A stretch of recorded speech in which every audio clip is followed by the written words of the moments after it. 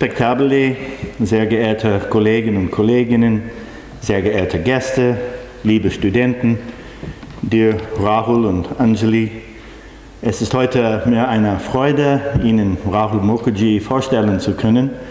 Da wir hier gesammelt sind, um Rahul willkommen zu heißen, werde ich mich erlauben, die Sprache zu wechseln und weiter in Englisch zu reden.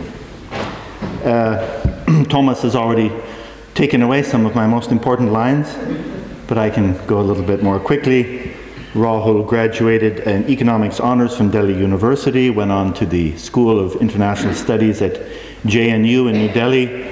Further proof of the fact that JNU is something like a branch office or a sister institute with the South Asia Institute. The traffic between JNU and the South Asia Institute is constant and a wonderful thing. Graduated, got his Ph.D. in political science at Columbia University with a thesis entitled A Path to Trade and Investment Liberalization, India. Specializes in comparative politics, international relations, governance, and of course, South Asia.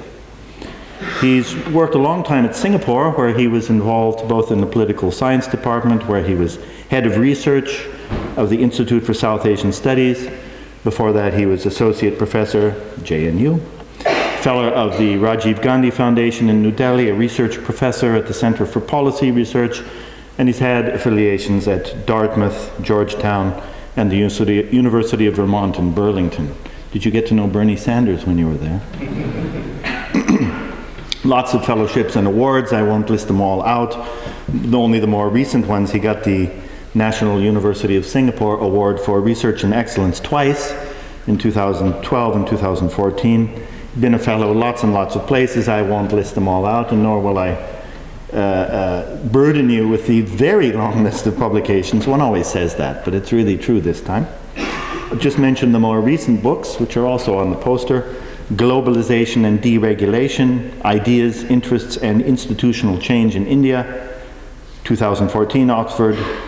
Political Economy of Reforms in India, 2014, Oxford, same year. And recently co-authored with Sumit Ganguly, India Since 1980.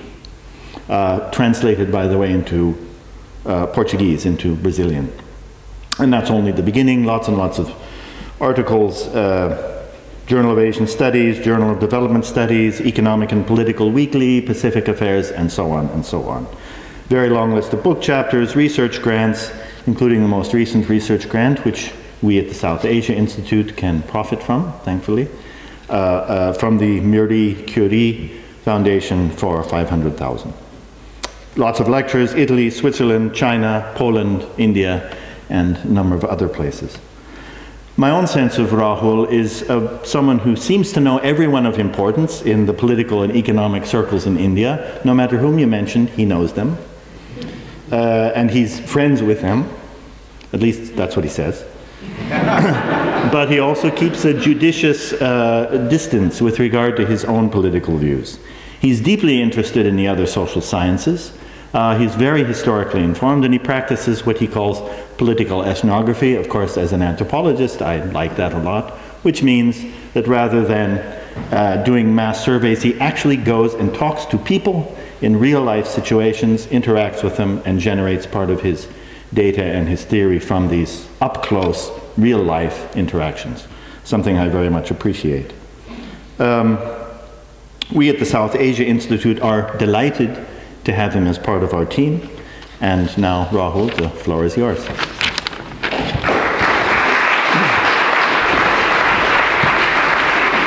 Sehr geehrte Kolleginnen und Kollegen, sehr geehrte Damen und Herren, mein besonderer Dank gilt Professor Klein und Professor Sachs, die mir geholfen haben, diese Vorlesung zu organisieren. Da ich noch nicht so gut Deutsch spreche, ich werde jedoch meinen Vortrag nun auf Englisch halten. So I'm already challenged before I begin this lecture, and I carry a huge guilt to be speaking in a language that ought not to have been used in this august assembly, but I beg your pardon and I will proceed. This is indeed an awe-inspiring occasion for me to be delivering my Antritt-Vorlesung in Germany's oldest citadel of knowledge, from where scholarly vibrations have reverberated throughout the globe. I am amidst colleagues, students, and friends who inspire me to think that Heidelberg along the Neckar is just the right place to contemplate the thoughts I am going to share with you. The year 2017, the 70th year of India's independence, is an especially opportune moment for reflecting on how India is governed. The substantive part of India's democracy is ridden with many challenges. Does India's liberal democracy, amidst unprecedented diversity, have the capacity to serve the citizen?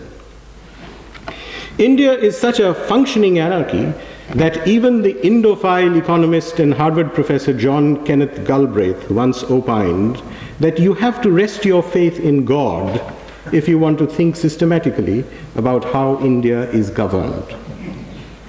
How does a poverty-stricken democracy at birth in 1947, with the most diverse populace, govern? Each state in India looks like a country. So the province of West Bengal is more different from Indian Punjab than adjoining Bangladesh. Northern and southern India resemble different countries. Kerala, for example, resembles Ukraine, whereas Uttar Pradesh and Bihar resemble sub-Saharan Africa. Influential scholars in the West had opined that India was a British imperial construction that would soon disintegrate.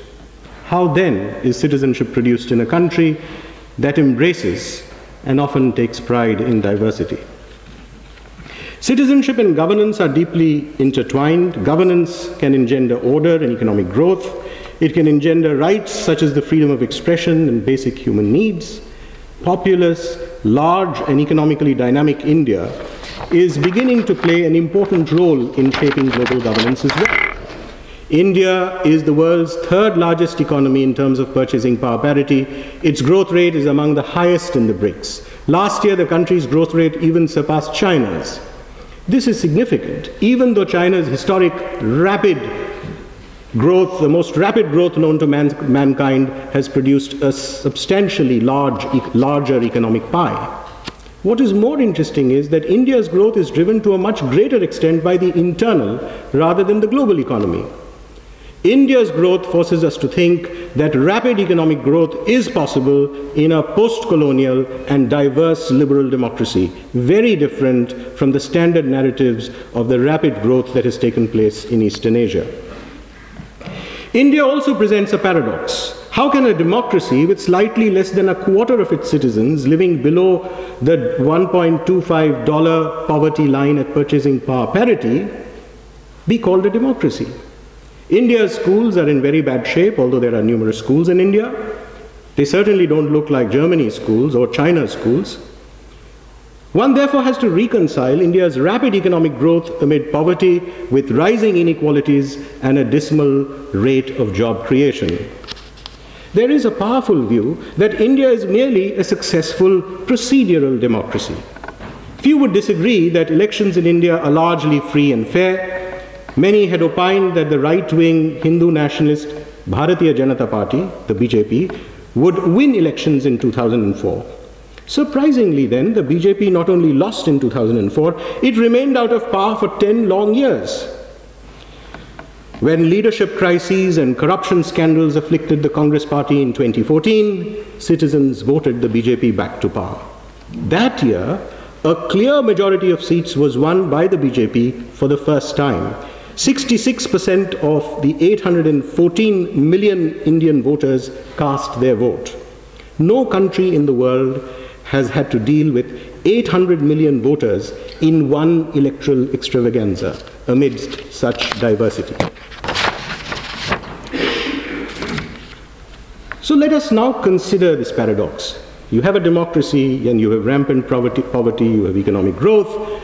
So some scholars have suggested that India is a democracy which is ridden with clientelism. The democratic failure to serve the Indian citizen has been described by the term clientelism. Clientelism is based on patron-client relations, where electoral outcomes can result from ethnic or class-based populism that does not serve the vast majority of the populace. Oftentimes, citizens vote on the basis of age-old, ascriptive Indian institution caste. Kanchan Chandra, for example, has argued that the poor and the most oppressed Dalit voters voted the Dalit Chamar caste-based Bahujan Samaj Party in the large province of Uttar Pradesh, not because the party would uplift the socially and economically marginalized groups. They voted just because they felt more secure with their own caste ethnic group in prominent positions of leadership. Ethnic voting for Chandra becomes rational because the marginalized Dalit population feels comfortable in the absence of any information regarding other candidates, as well as in the presence of a predatory social system. The Congress earlier had given representation to the Dalits, but the BSP was a Dalit party that gave representation to upper caste groups. The tables had clearly turned. There is a long literature on this, and it will take more than 40 minutes even to summarize. But moving on from this idea of clientelism, I also want to talk about another approach to clientelism. Economists and political economists like Pranab Bardhan and Ashutosh Varshney have contended that interest-based coalitions in India are very powerful, like farmers, industrialists, and professionals. And they make governments take decisions that are fiscally unsustainable and neither good for economic growth nor human well-being, such as free electricity to all farmers, subsidies for unproductive industrialists and professionals, and so on. This is one of the reasons why, unlike East Asia, India has not been able to grow, nor has it been able to provide the kind of infrastructure that you've seen in Eastern Asia, largely because these interest groups come in the way of disciplining capital. Such is the power of class-based and caste-based conceptions of policies and electoral outcomes in India that scholars were really puzzled when the Big Bang economic reforms of India happened in 1991. Why did India embrace globalization and greater private sector orientation when political scientists and economists largely had theorized India as a caged tiger? One scholar argued that these changes were largely due to pressures from the business class. Another argued that these changes could only be initiated by stealth. Policymakers pretended as if old policies were being continued when they were really changing the policy paradigm on the ground. Others just described the changes as the result of an elite revolt without properly conceptualizing the nature of that elite.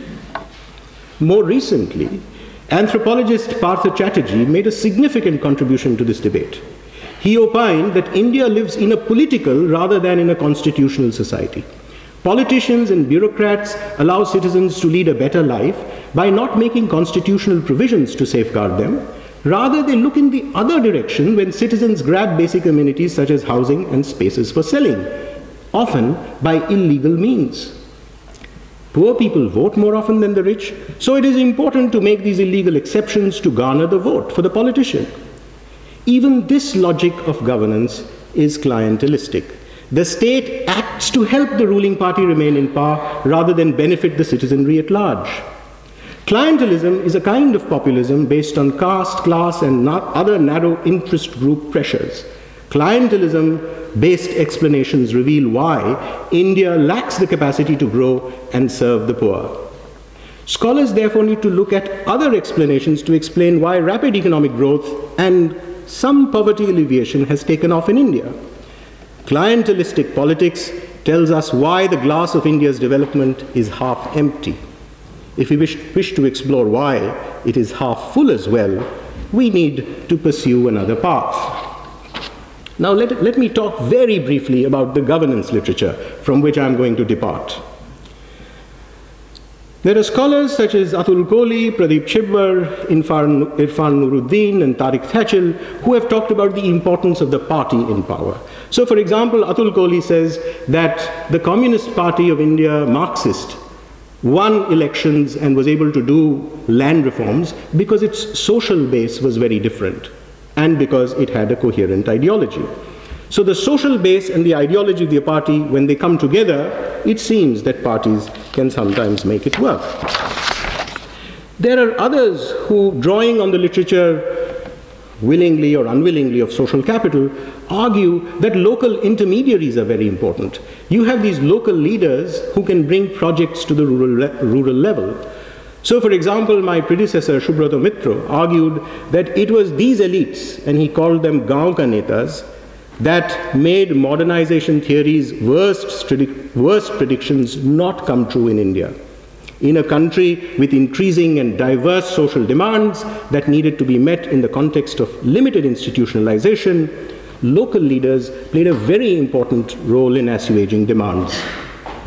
Most recently, and I am skipping a lot of the literature, the idea of challenger subnational elites driven by ethnic identity has been used to argue why some states succeed more than other states in India.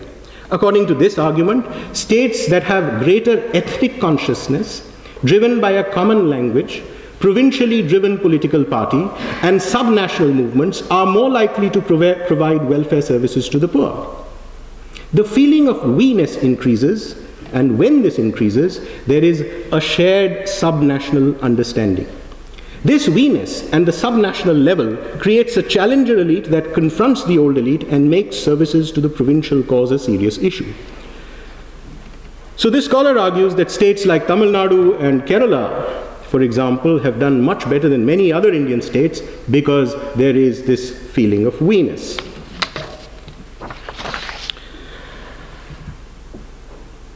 Now, what we are saying here is that, of course, a lot of this literature on clientelism is very important, and it finds a very respectable place where it should. But the status quo of a closed economy favoring the dominant coalition has been transcended in India. The country has globalized substantially. A country that had all but banished foreign investment in 1991 now garners more investment than China in a typical year. India has given greater freedoms to entrepreneurs and state-level governments than ever before. Competition has driven down prices. How could a liberal democracy like India deal with powerful social actors to surge ahead? I find that many of these arguments based on party systems, subnationalism, and local intermediaries seem not to explain this transition. Human development has also taken off in India.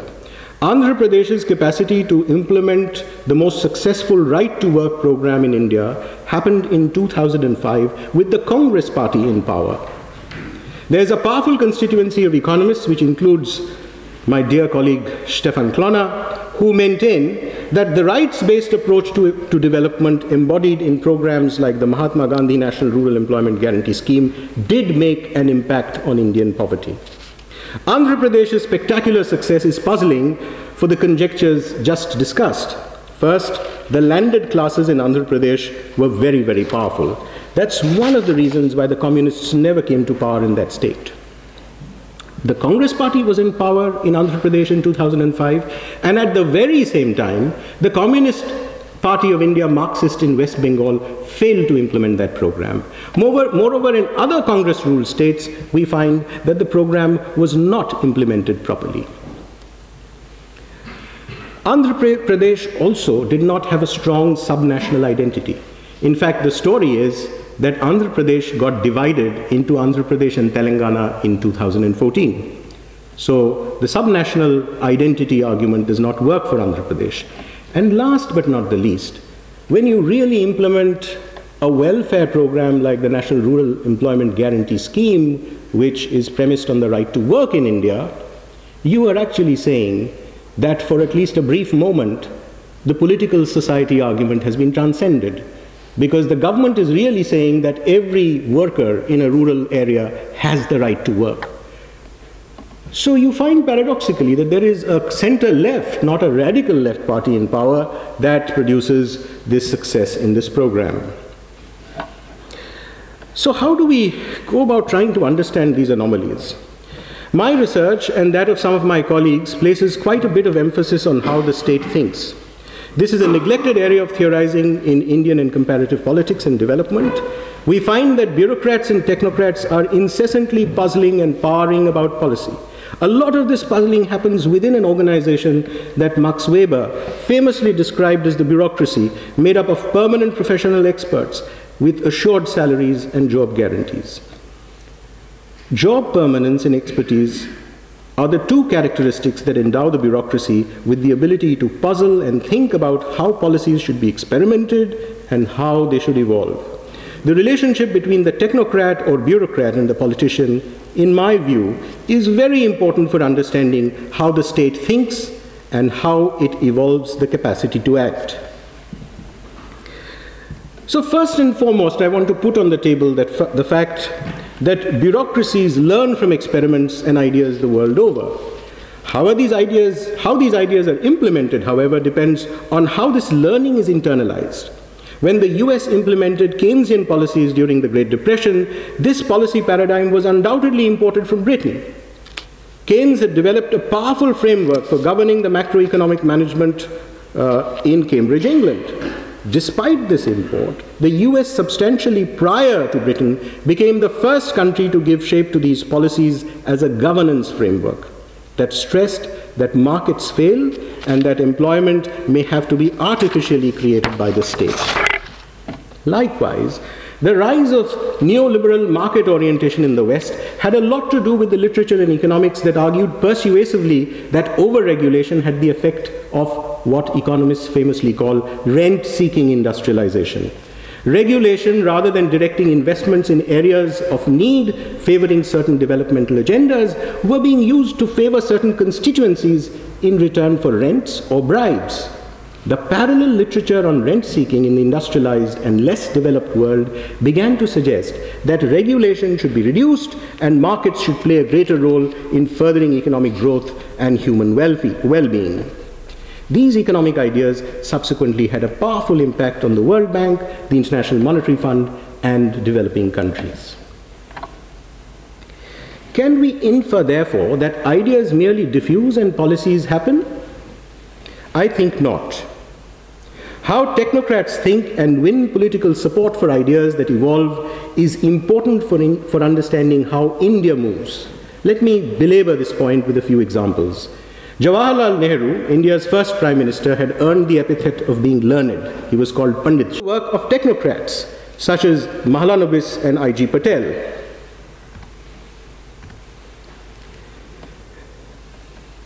Nehru was impressed both by Soviet planning and by Mao's experiments. In fact, the Indian second five-year plan was influenced by a Soviet experiment of 1928. The second five-year plan was also the work of technocrats such as Mahalanobis and I.G. Patel. Nehru needed technocrats to understand the nature of the Indian problem and ways to escape the decline that India had suffered during colonial rule. The father of Indian planning, P.C. Mahalanobis, not only founded Indian planning, he also founded the world-renowned Indian Statistical Institute, where economists from across the ideological spectrum, ranging from Maurice Dobb and Oscar Lange to Milton Friedman, were invited to reflect on India's problems. The Planning Commission of India was thus founded within the Indian Statistical Institute, which till today has a very high reputation for scholarship. Soviet or Chinese-style planning was not what India became in terms of its mixed economy model. Neither did India promote entrepreneurship like the US, nor was it British in outlook. India opted for a liberal democracy with property rights, where private entrepreneurship was stringently regulated but never abolished. I will take another example to demonstrate how the importance of the way the Indian state thinks is paramount. The country faced a severe balance of payments crisis owing to food shortages in 1966. India had become heavily dependent on subsidized United States Public Law 480 supervised food grains. The US was impressed with Indian planning in early years, especially between the years 1957 and 1963. Given its status as a non-aligned country, both the US and the Soviet Union were competing to help India industrialize. These funds were used by India largely to promote heavy capital-intensive industrialization to the detriment of Indian agriculture. It was opined at that time that capital-intensive industrialization was the way for India to really catch up with the West. Agriculture was relegated to the background. It was assumed that organizational changes like land reforms and cooperatives would actually make India self-sufficient. So when the monsoons failed, American PL-480 wheat came to India's rescue. This was the reason why India did not get a famine like China did in the 1960s. All of this changed when President Lyndon Johnson came to power in 1963 after the assassination of President Kennedy. The US government and the World Bank turned skeptical about Indian planning. When India suffered severe food shortages in 1966, unavailability of imported, non-subsidized food grains would have halted India's planning. This was the very time when President Johnson and the World Bank President George Woods wished to coerce India to change its economic policies. The most famous condition for sending US food grains to India at that time was to devalue the Indian rupee. Currency devaluation, it was thought, would increase the price of imports and reduce the price of exports. This would enable India to get more exports with which it would be able to buy its imports. Technocrats at that time, like I.G. Patel and L.K. Jha, were consulted by Prime Minister Indira Gandhi. Large parts of the Indian technocracy and the political class felt that this was an imperial command of the US that should not be respected. Prime Minister Indira Gandhi consulted her technocrats, momentarily devalued the Indian rupee, and allowed the shipments of wheat to come into India. But no sooner had these shipments arrived, the Indian policy response was to defy American goals at the very time when the Indian technocrats and the political class came together to say that this was an imperial command. So what did India do after the balance of payments crisis of 1967? India became even more closed to the world, and large-scale private entrepreneurship was regulated more stringently than ever before. The moral of the story is, India is a stubborn country that thinks right or wrong, but remains quite pig-headed about it. Now I want to introduce, from this idea that ideas are important, a kind of dynamic understanding of how they work in India. I have argued that India follows an evolutionary tipping point model of institutional and economic change. A tipping point has some salient characteristics. It resembles the earthquake model of change. Changes are evolutionary, gradual, and largely endogenous. Changes continue to evolve over a period of time till they reach a threshold. What appears to be a momentous change resembles an earthquake. Centuries of tectonic movements under the Earth's crust gradually leads to a situation where the plates hit hard against each other. People on the surface get devastated. What we observe as a symptom appears drastic, but it is the result of centuries of gradual movement. Meteorologists, even though they cannot exactly predict an earthquake, know where these pressure points exist. They know which parts of the Earth are unlikely to experience an earthquake and which parts are. How then can we locate a tipping point in social life? A tipping point must have the following characteristics. First, we should be able to observe small-scale changes that accumulated over a period of time. These changes may not be clear to the casual observer, but they should be clear to anyone who has studied an institutional path carefully through a particular policy trajectory. There should be substantial difference between institutions and policies that evolved gradually and what occurred when the policy earthquake changed the course of history. This is substantially a story of gradual endogenous change. Let me explain in the remaining time, and I hope I am not taking too much of it, why both the momentous economic reforms of 1991 and the success of the Right to Work program in Andhra Pradesh constituted a tipping point. In both cases, the state in India found the capacity to deal with powerful groups ranged against them and produce a new set of institutions. I have argued that the economic reforms of 1991 were not the result merely of a balance of payments crisis. After all, if financial crisis was to be the reason, reforms could have occurred in 1966 as well. I have described the considerable pressure that the United States and the World Bank put on India that paradoxically led India in a direction quite different from embracing the global economy. Two of the great students of India, the late Suzanne and Lloyd Rudolph of Chicago, have opined that Indo-US relations would have been very different had Lyndon Johnson not attempted to coerce India. Why then did the shift in policy paradigm embracing an Indian style of globalization and unleashing entrepreneurial energies occur in 1991. India, I have argued, reached a tipping point, having looked critically at old policies and having experimented new ones since the mid-1970s. Significant reports of the government of India had criticized the closed economy model. The public sector was supposed to acquire the commanding heights, but it was inefficient and unsustainable. The over-regulated private sector had become a rent-seeking racket. I.G. Patel, the man who literally drafted the second five-year plan, lamented in his famous Kingsley Martin lecture at Cambridge University as the director of the London School of Economics, that those guys who founded Indian planning had no idea that industrial regulation would become a rent-seeking racket between the politician, the bureaucrat, and the entrepreneurs. In fact, Turkey and India were the two countries that singularly inspired the economics literature on the pathologies of import substituting industrialization, famously calling it rent-seeking industrialization. Technocrats in their reports from the mid-1970s therefore argued that these controls had to go, trade had to be promoted, and the private sector and foreign investment had to be attracted. Gradual policy changes ensued in the 1980s. Freedoms were given to Indian entrepreneurs. The Indian rupee was gradually devalued. The pace of change, however, resembled the tipping point model before the system tips. These changes were so gradual that political opposition to reforms remained muted. Then came the balance of payments crisis of 1991. Mr. Montek Singh Ahluwalia, one of the chief technocrats who was an architect of the story, told me thus. He said that he visited Malaysia once in 1990 with Prime Minister VP Singh. And when Prime Minister Singh looked at the advance that Malaysia had made, he said, "Mr. Ahluwalia, what does India have to do to become like Malaysia?" And at that point in time, a memo was written to the Prime Minister's office.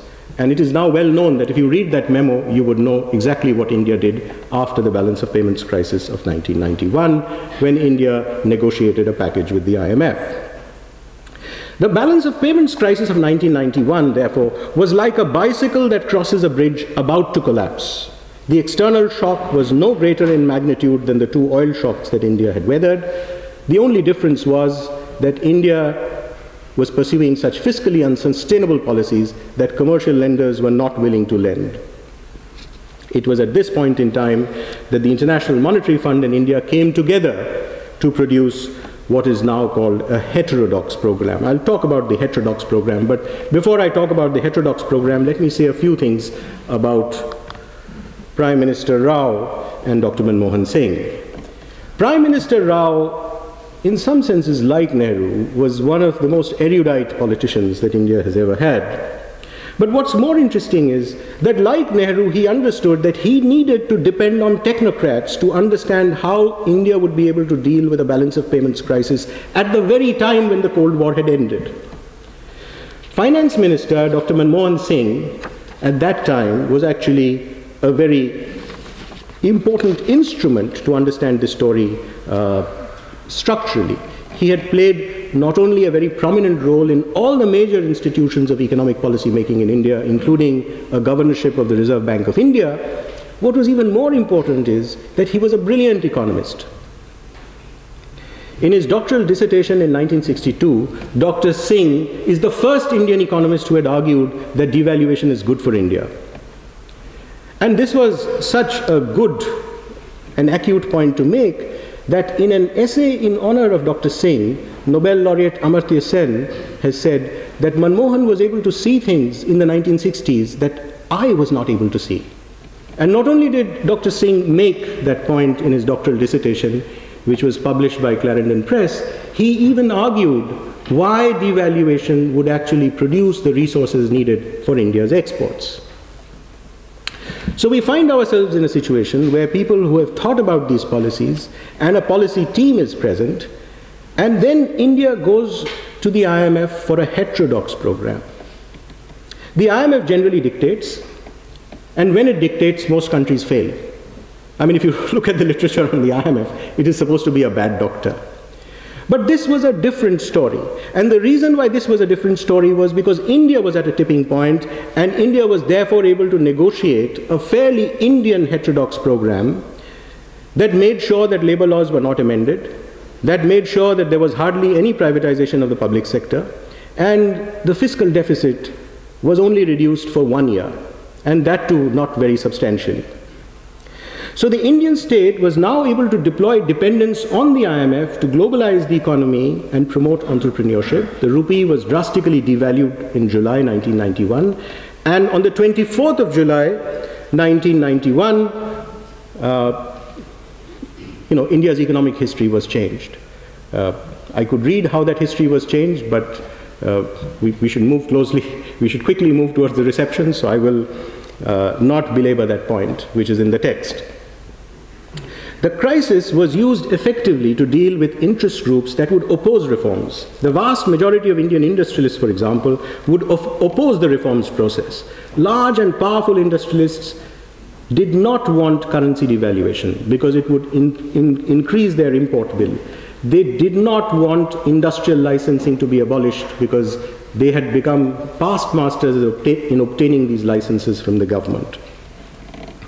So despite all of this opposition, what happened was that slowly and surely, a small industry organization that supported the government, whose name is now not well known at all, the Confederation of Engineering Industry, became the Confederation of Indian Industry in 1992.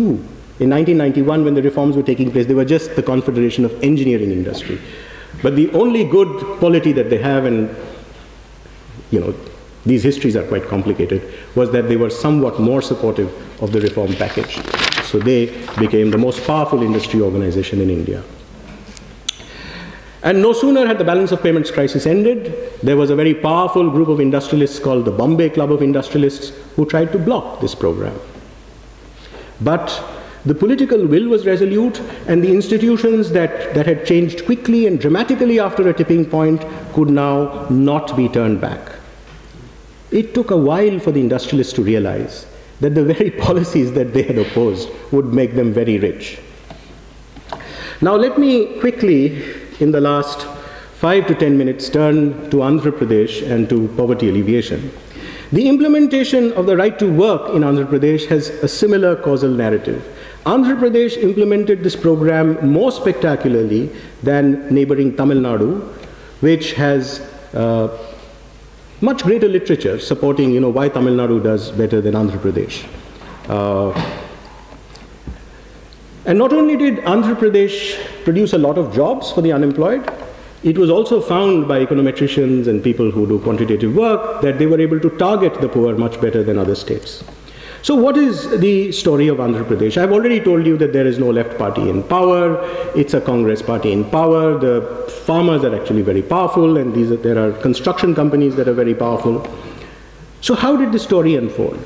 Our research is beginning to show, especially my research that I'm conducting with Dr. Zarhani, is beginning to show that there is a way in which you have to understand how the Department of Rural Development evolved over a period of time in Andhra Pradesh.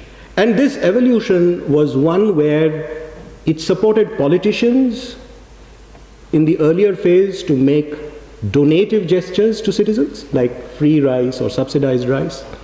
And when such gestures were considered to be fiscally unsustainable, fiscally more conservative chief ministers came to power, and they reduced these expenditures but replaced it with World Bank lending to support women entrepreneurs in rural areas. This experience with donative policies and somewhat more entrepreneurial policies trying to uplift the poor, a little bit more like microcredit in Bangladesh, produced a situation where by the time Chief Minister Rajshekhar Reddy came to power, the bureaucracy understood that you need policies that empower people. I mean, the market logic is not going to make all the difference that you want, and donative policies are not fiscally sustainable. So it was around this very time that we find that the National Rural Employment Guarantee Scheme had been launched. But why was Andhra Pradesh able to seize the opportunity? and do the best job among all the states in the country. The narrative that we are developing suggests that it was the Department of Rural Development, spearheaded by a man called Mr. K. Raju, actually worked very hard to convince the Chief Minister that it would be possible to have a right to work program if he gave the program political support.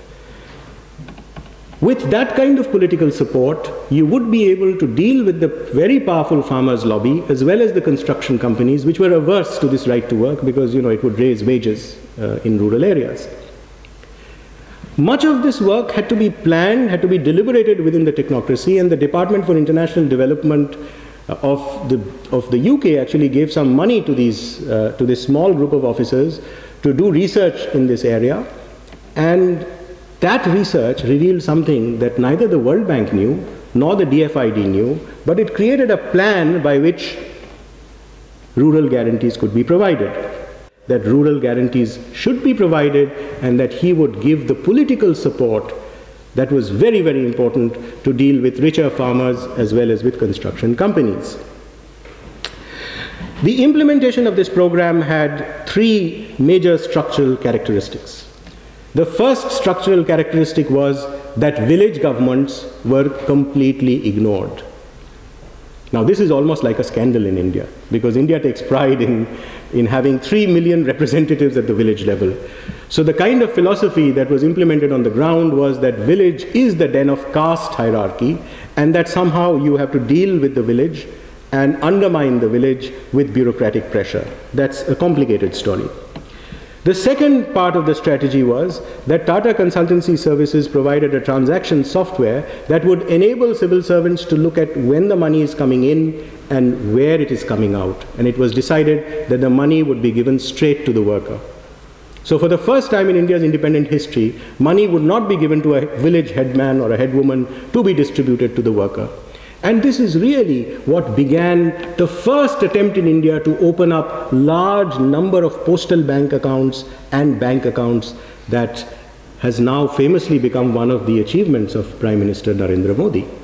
Prime Minister Narendra Modi has started this universal identity program, which had its roots in this Andhra Pradesh experiment, where a certain bureaucrat and a chief minister was thinking, how do I get the money straight to the person who is doing this work? And finally, and most importantly, state-society synergies engendered the creation of the Society for Social Audit, Accountability and Transparency, an acronym SSAT. SSAAT, we just call it SAT.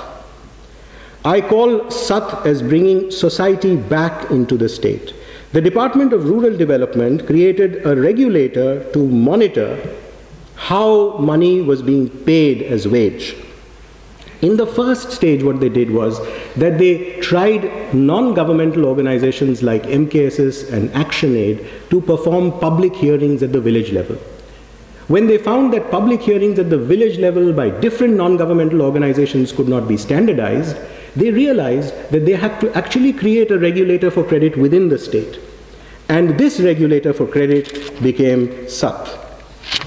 SAT would be funded with the National Rural Employment Guarantee Scheme's money coming in from the central government. On the head of SAT would be the Secretary of Rural Development of the government of Andhra Pradesh, but its director is a person called Soumya Kidambi, who is a consultant. She is an activist trained by MKSS in public hearings. She agreed to join government, but not as a government employee, but as a consultant. So she wants to keep her progressive image alive and sort of play down her conservative role. On the head of SAT was the Principal Secretary of Rural Development, but on its governing board were three very famous social activists. This is the reason why I call the Society for Social Audit and Accountability bringing society back into the state. Clearly it is under the guidance of the state, but it works with a lot of non-state actors. SAT's credentials are impeccable. Some of the ethnographic work that I and my colleague Himanshu Jha have done has revealed that the Social Audit Office's data is just very, very good. They know where the problems are. They can even sometimes tell you about what the ethnography of those problems are. And therefore, what has happened is that this regulator has become very popular. It has been praised by the Comptroller and Auditor General of India and is now into many projects that are not just about rural employment guarantees. They are now a regulator for many programs of the Government of India. Now with that, I sort of end the substantive portion of my lecture and just reflect for 2 minutes what I may have been trying to say. I have described how the rich literature on clientelism has revealed a great deal about the pathologies of governance in India. Indeed, India's economic growth is matched with rising inequalities and low levels of human development. Despite these pathologies, India's growth and initiatives to uplift the poor seem to suggest that this is a sleeping giant just awakened. This chaotic rise, India's streets are filled with potholes and the cities are getting more polluted. You cannot remove the poor from the slums beside the Sahar International Airport adjoining Mumbai. So chaotic and diverse is India that you can easily go back with the impression that the state in an unusual nation has lost all of 70 years. A lot of literature will tell you why. We know much less about how India moves.